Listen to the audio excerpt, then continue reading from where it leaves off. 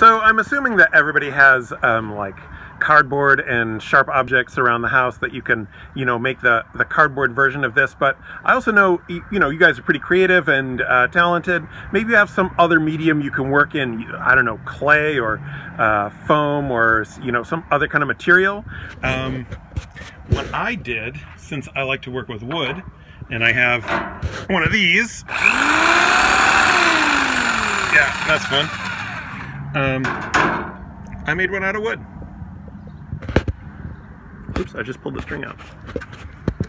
Bear with me, sorry for the delay. I just popped the string out of there. Now I'm gonna pop it back in, there we go. Yeah, it's a perfect balance. That's my little owl house.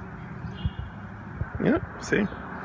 Made it out of wood, so you can be creative. I'm just saying, you know, you don't have to, but you can use different materials to make your shape with.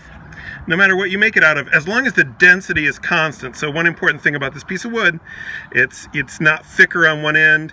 It doesn't have, you know, something stuck to it on one side or anything. It's a uniform density, so that's important.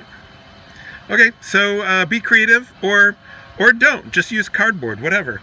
Just a thought I thought I'd throw out there. So my columbines look pretty nice, huh?